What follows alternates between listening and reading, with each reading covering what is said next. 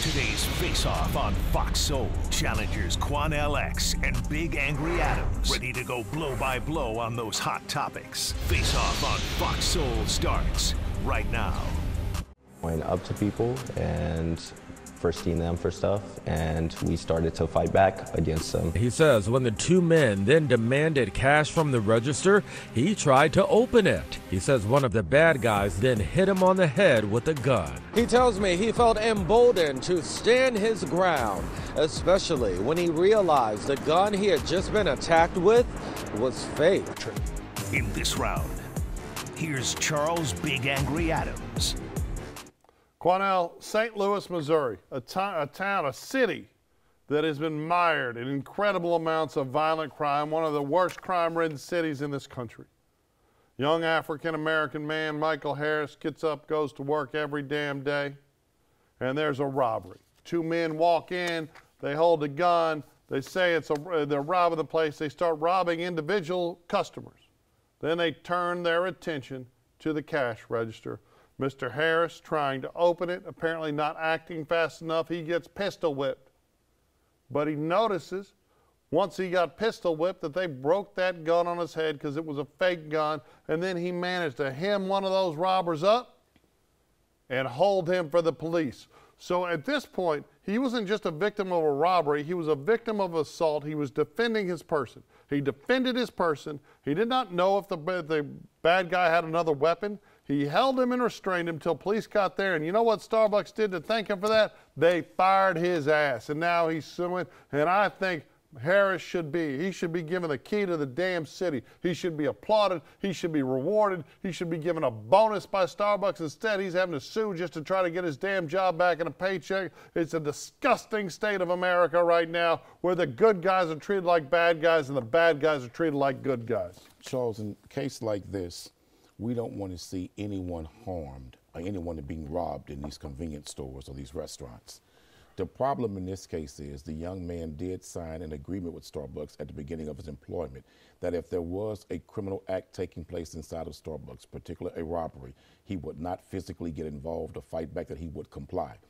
When I looked into this, the reason why chains like Starbucks and other restaurants, McDonald's, Burger King, etc., they are making it a written policy that if there's a robbery, that their employees cannot get involved. Why? Because their employees, when they get killed, then their families are doing wrongful death lawsuits against the chain and suing the restaurants like Starbucks, McDonald's, etc. And when they're injured, then they're filing these claims, working compensation claims in these states that have that, against the chains also to pay those medical bills. The chains realize that it's safer and cheaper for the employees not to fight back against these robberies. And I want to say to that young brother, you did a great job defending and protecting your life. You did, young brother. But what I don't want to see is these young men and women lose their life fighting a robber over a cup of coffee.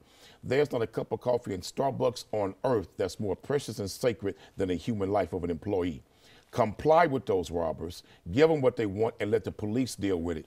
There is nothing good in the long term that can come from you being physically harmed, injured, or even killed by fighting one of these robbers. In this case, the gun was fake, and we thank God it was fake, for that young man is alive. But once he was assaulted and he realized it was fake, he had a right to defend himself, yes. But at the same time, I don't want to see employees engaging physically and fighting these robbers who have guns and they have nothing to defend themselves with. You know, I'm always shocked at your inclination to defend violent criminals, especially when they're African American, in all situations, right? Here we have a man who was complying. Michael Harris did not intercede when he was robbing all the poor individual customers. Michael Harris was trying to open the cash register at the demand of the robbers. But he didn't do it quick enough, so they pistol whipped and broke the pistol. At this point, this is not him interceding on behalf of the robbery. This is him defending himself from assault.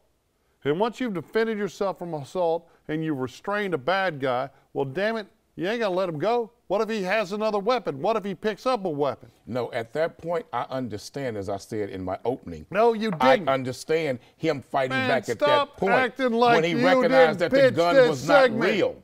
When he realized the gun was not real and he was being hit, then of course you can fight back at that point if you're being physically assaulted. So he should have been fired. But I don't believe that that young man or any other young man or woman working at these fast food or restaurant chains should fight these robbers back. Your life is too sacred, man. Whatever they take can be replaced. It's insured. But if they take your life, an insurance policy won't bring that back. So you're saying he shouldn't have been fired? That's what you're saying? No, what I'm saying is they should sympathize with that young man and give him his job back. But I understand why they terminated him, because they had to follow policy. The policy that even he signed. So on our local Fox Face-Off here in Houston, Texas, we had a cashier who was shot and killed after following two suspected thieves who had stolen a bag of chips. One of these pulled out a gun and shot the man and killed him. And you said it was the cashier's fault for following the bad guys, right? So when are you on the cashier's side and when are you on the robber's side? What I said was the two young men went in the store, stole a bag of chips. In fact, both young men I turned in. And the video shows the young man stealing a bag of chips. You went on TV and you blame the cashier for his death. Let me finish. The young men never displayed a weapon inside the store. They never displayed the weapon at the store, outside the store. Okay. The clerk comes outside and confronts them about the bag of chips. No, he didn't. The young man leaves. Yeah, he confronted him outside, yes. Okay. The video shows he confronted him in the store, go outside and confront him in front of the store. They walk away and leave after cursing back and forth. He then gets in his car, gets his weapon, gets in his car, finds them down the street. He drives down the street, finds them. You need that story to be true. And then the young man says when he confronts him again, he has a weapon and flashes the weapon, they shoot him. That clerk should not do all of that over a shoplift bag of chips. Well, the police should respond. A bag of chips. The police should respond. It's not more important than that clerk's life. A murder victim is not the bad actor. Okay, first of all, there's been nothing in the filings that suggests he had a gun. You're just listening to the words. The young man said he had a gun. Oh, the murderer said. Oh, the murderer said he had a gun. And I wonder, Cornell. And they did find a gun in the car. No, they didn't. Yes, they did. They found a gun in the car. Yes, they did. Here's the thing. You know what? We always know what your position is going to be based on the race of the actors, right? If these were two Latin or white robbers that then shot and killed a black cashier, did all of that for a bag of chips. Marching about it. He did all for a bag of chips. No, it's not the murder victim's fault. You don't do all of that for a bag of chips, Okay, first of all, if you try to stop a thief, and they use physical force to effectuate the theft, that becomes a robbery. That's what happened here. But they didn't do that. Oh, no, they got a physical confrontation. No, they didn't do that. And then they left. No, they did not. You just like to make up whatever fact. There was no physical confrontation inside the store. The truth is, thank God, thank God that there are Americans that are willing to stand up to all the criminals that the police aren't responding to. Over a bag of damn potato chips. You know what? You don't always have to take the criminal's side. Your life is worth more than a bag of potato chips. Thank God there are people willing to try to stop the tidal wave of crime in this country. This man gonna get you killed.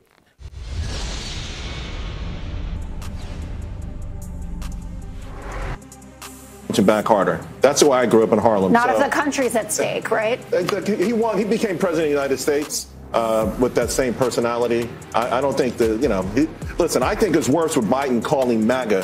Biden's anger and vitriol and hatred for MAGA is far more worse than President Trump's individual battles with someone who crosses him. In this round, here's Quanell X. Charles, a Fox News host and contributor, but more than contributor, host of his own show, Charles Payne seriously criticized President Biden because of what he accused half of the American voters to be. He said that those who support MAGA and Donald Trump, he despises those voters. But Donald Trump is a man that causes a whole lot of vitriol from a lot of people because that's what he spews. But Donald Trump has never, ever said anything to where those who support Biden, he hates all of them. That's not something the sitting president of the United States should ever say about anyone that's voting in this country. Hillary Clinton tried that same playbook against President Trump. It did not work. But Charles Payne is correct. I don't know enough about Mr. Payne to say I like him or don't like him. But in the analysis that he made and the analogy that he used in criticizing President Biden for criticizing half of the voting bloc that voted for Donald Trump, the MAGA supporters, saying that they are despised by him, that's a mistake. President Biden's job as a sitting president is to convince those voters he's not what they've been lied to about who and what he is. His job is to well inform if they've been ill-informed. His job is to change them and unite them with the country. That's what the leader of the quote-unquote free world should do. But to come out before an election and just say half of the voters who voted for Donald Trump in the last election that I ran against Mr. Trump, they are despised by me. To follow them in any kind of way is a mistake, because if he needs the independent vote, if he needs votes that are somewhat democratically conservative, your duty is to pull them all together, as many as you can, but not openly condemn them like this. You are an absolute moving target. Just in the last show, you were condemning Tim Scott for making a comment about how much he loved Trump after Donald Trump suggested that Tim Scott hates Nikki Haley.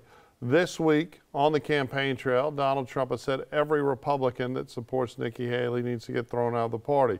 You're talking about a man that demonizes everyone that has run against him, both inside and outside of his party, in the most horrifying terms in Donald Trump. And yet you're criticizing, and there is plenty of reason to be critical of Joe Biden, right? He's been touting his economy and the gangbuster stock market, but the truth is 93% of the wealth in the stock market is owned by the top 10% of Americans, right? There is very little of the benefit of the Biden economy trickling down to the working everyday man. In fact, the inflation is out of control, cost of living is out of control, rent has skyrocketed. Biden has done an awful job. But for you to focus on Biden's political criticism, of course, just like we have reduced this country to two old-ass men who say and, tweet whatever horrible thing they can think of. In fact, I think Trump has his own bad, mean tweets. I don't even think Biden is responsible for the ugly things that he's spewing on Twitter. I think he's too busy sundowning and losing his damn mind, and it's some young Democrat kid typing up the crap. But this is everyone. This is what politics are now. Move for the sitting president to say half of the voters he's trying to win an election against him, he despises them. That's not the way you win an election. Do you agree with that? Well, it depends, right? Because, Donald Trump condemned liberals in no uncertain terms when he beat Hillary Clinton, right? Now, Hillary Clinton referred to people as deplorables, and that got a lot of traction, a lot of news, and didn't help her lose. Well, but his condemnation helped him win. And it really depends, because right now, what the Biden campaign is trying to do is it's trying to convince America that, one, Trump is a criminal and shouldn't be allowed on the ballot, and two, everyone that supports Donald Trump is either stupid, gullible, or a criminal. That's the goal, because Biden can't win this election unless he either prohibits Donald Trump from being on the ballot or can brainwash America into thinking that Donald Trump is the end of times. Now, do I think Trump will be a good president? Hell no. Nor do I think Biden will be. But I think it's absurd it's just conservative pundits like Payne's pointing the finger across the table and saying, oh my God, I can't believe Biden did that. Why isn't he talking about Trump? But wait a minute. Why isn't he saying anything about Trump? Fox News don't talk about Trump like that. But, they do. The same way CNN don't talk about Biden like that. The same way MSNBC don't talk about Biden like that. All of these corporate news giants have picked a side, let's be honest. We cannot truly find a fair and independent news source that has no dog in the race when it comes to either candidate, in my opinion. But Mr. Payne had a smart analysis. Hold on. I got to stride on. Normally, I do not cut you off. You're the interrupter. But I got to stridently disagree with you right here, right now. I got to stridently disagree. If you want to find fair, accurate discussions that aren't biased towards one candidate or another, the only thing you got to do is come to Fox Soul and turn in a Faceoff, because you know what? I hate Biden, I hate Trump, and I thought you hated. I know you got a MAGA hat over there, but I thought you hated them both with me. But it's true that they can get the facts here. Put your MAGA hat on. Only when you're not speaking. Put your MAGA hat on. I agree. If you come listen to me, you're gonna get the raw, adulterated truth. Oh my God! Mr. Payne, weren't you just telling America that women are as oppressed here as they are in Iran? To make that analogy when he's pending now at a second rematch with Donald Trump. And I think Donald Trump should stop talking about Nikki Haley. Oh, right. He should speak about Biden. Hey, leave Haley alone. That race is over with. Focus on the president, because that's who you're really going to be fighting against to become president of the United States of America. What Donald Trump needs to do is try to seize the ideological high ground, because he spent his whole presidency mean tweeting on Twitter. Right, no matter how well the economy was doing, no matter how well his criminal justice reform, how did he grow up? He's like 97 years old, and what's Biden, 103? No, When I say grow up, I don't mean chronologically grow up. I mean grow up mentally, psychologically, and spiritually, and be a better man. Well, that ain't gonna happen. I agree. I don't think it's going to happen either. Because if you watch his behavior now, what Trump Donald Trump needs still to has talk not grown about up. is how Biden, one, has lost his damn mind. There was some audio from earlier today where he just rambling on like he didn't even speak English.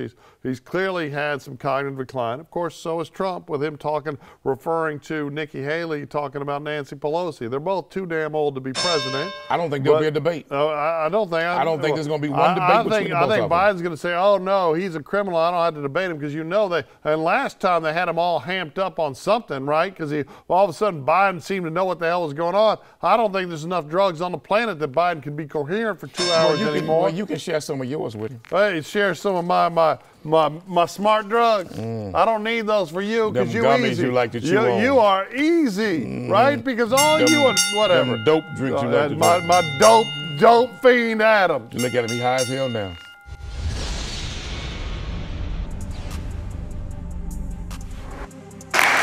At City Hall, Councilmember Curtis Jones handed over the blueprint for a safer Philadelphia to incoming Mayor Sherelle Parker. We know we can use this to develop what we're going to refer to as our action plan. Jones chairs the Committee on Public Safety and says in September, more than 140 stakeholders from the community developed public safety recommendations during a crime summit at St. Joseph's University. Not to point fingers at each other, but to point fingers at solutions. In this round, here's Charles Big Angry Adams. You know what I found fascinating about this action plan in Philadelphia is that Curtis Jones, who was the architect, right? He got up there at the pulpit and said, we're not pointing fingers at anybody, but if you actually read the action plan, which I guess a lot of people didn't bother to do, it does point fingers. You got a overwhelmingly African-American city in Philadelphia, beautiful city, wonderful food, wonderful sports scene, a wonderful city. I am a big fan of Philadelphia. I enjoy every time I visit there, although I did almost get a fight for wearing an Astros cap in South Philly. I think it's a great damn city, great. But when you look at this action plan in this city that is mired in violent crime, tremendous amounts of crime, they do point the finger. They point the finger right here. They point the finger at white America, right? Institutional white racism is the reason for the crime in Philadelphia, and they need to get rid of it. They got too many white teachers, and if they get rid of them white teachers, well, that's going to make Philadelphia safer. And if every teacher takes a diversity, equity, and inclusion class, because that's a multi-million-dollar industry, well, that's going to make Philadelphia a lot safer. Instead of taking that consultant money and spending it on after-school programs, on spending on better facilities for these kids, because the school system in Philadelphia is underwater, and it's underwater with violence and crime. Instead of spending money on the damn kids, instead of addressing the fact that criminals are out of control and there's not enough law enforcement action, no, just like you always say it, no, it's Whitey's fault, even though there's not a lot of Whitey around there. Charles, with all due respect. Oh, come on. I bet I'm not going to get any. I want to say that it is. Do you think it's white America's fault? Let me answer. I gave you your time. No, I'm asking you a question. Let me get my time. Okay. Like I gave you yours. You interrupt me all the damn time. Arrogant European. Okay. I'm a European. Back to what I was saying. I'm a European. I was born right here in these United States. There is no action plan to solve the problems of crime in the inner cities of Black America that should lay at the feet of any white person, any white institution. The only way that we as Black people can fix the internal criminal problem that lies within our community is what we do, what the most honorable Elijah Muhammad said. He said, if we don't come together as a people and do for ourselves, we would suffer the consequences. It is not the white man's responsibility to fix the criminal problem within the Black community. It is the responsibility of Black people to come together, unite around a universal Black agenda that uplifts all Black people and commits and creates real service to one another. What we must fight is not institutional racism. We must fight institutional white supremacy.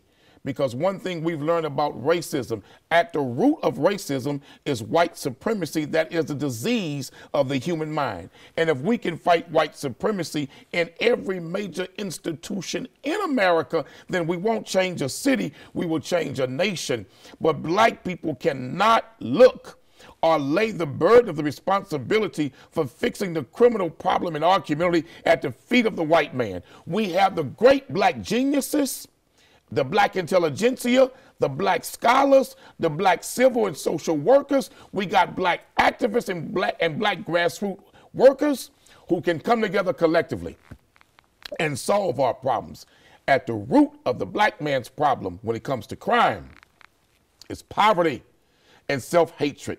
If we could fight the institutional self-hatred that is practiced among black people and practiced on ourselves, self-hate is the #1 killer of black people in the black community.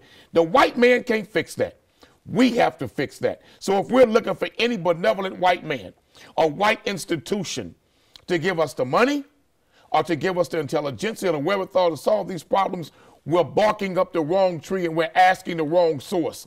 God has given us everything we need as black people to solve our problems and fix it, but we first have to fix the problem of institutional self-hatred, and then white supremacy and white racism will die. Okay, so the soliloquy you just had is kind of all over the place. First of all, it is your opinion that every institution in America is defined by white supremacy, and that white supremacy is to blame, right? I said major institutions. Infected by Philadelphia, healthcare, education, criminal justice. Yes. Please. So Philadelphia is a major institution. It's one of the biggest cities in this country. It is overwhelmingly people of color in the city, in the portions of the city that are underwater in crime.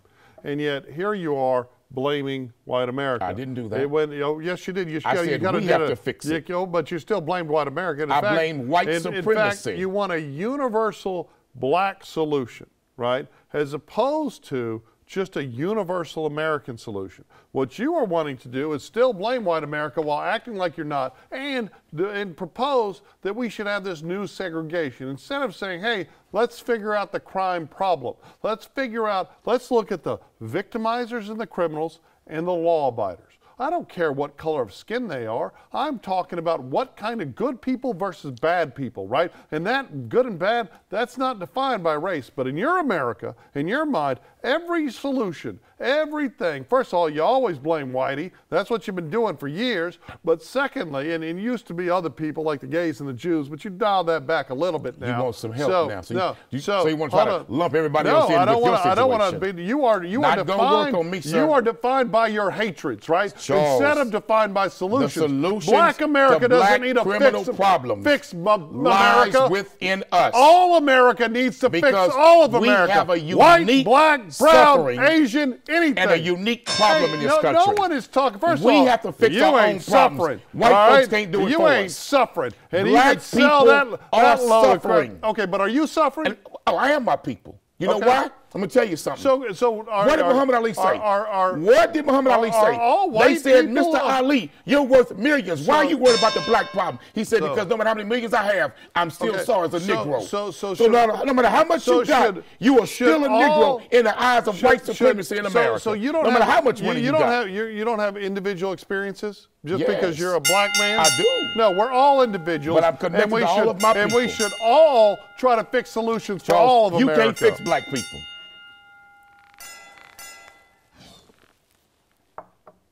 Ladies and gentlemen, I truly believe what the most honorable Elijah Muhammad taught the Honorable Minister Louis Farrakhan, that we as black people have every talent that we need to solve our own problems. In fact, he said that if black people just decided to unite and come together, that our unity would be more powerful than an atomic bomb. According to financial scholars, they say that black people's earning power and spending power in America would make us the 10th richest nation on earth. With all of that wealth, what have we built? What have we produced? What have we accomplished collectively as a people with our collective spending power? We have the resources. We just got to have the right mindset to do it. And so I appreciate them in Philadelphia fighting white racism, institutional racism, but institutional black self-hatred is at the root. If we fix that, then we'll overcome everything else, have it wrapped around our pinky finger. But I also want to say this. Trump has a good chance of winning this re-election that Biden is running for. He's going to lose, and Trump is coming. Okay, what the issue I have is that whenever my opponent here frames any answer or any collectivism, it's always based on racial lines, right? And you know, with the city leaders, the city councilman Curtis Jones, and they're the architect of this plan, it has to find a boogeyman. It has to find somebody to blame. And right now in America, the du jour thing to blame without being called a bigot or a racist is to say, oh, it's white people's fault, right? But what we need to do is we need to move past that and start looking for solutions for all Americans. There are more white Americans in aggregate numbers living in poverty than black Americans. There are more black Americans per capita living in poverty. There are more black male violent criminals than there are white male violent criminals, despite the difference in the population. But what we should look at is not black male violent criminals or white male violent criminals. We should look at violent criminals. Us good law-abiding people should hate bad criminals and try to fix America for all Americans, no matter what their skin color is.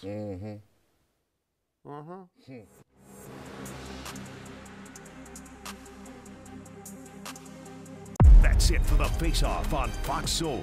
We'll catch you next time.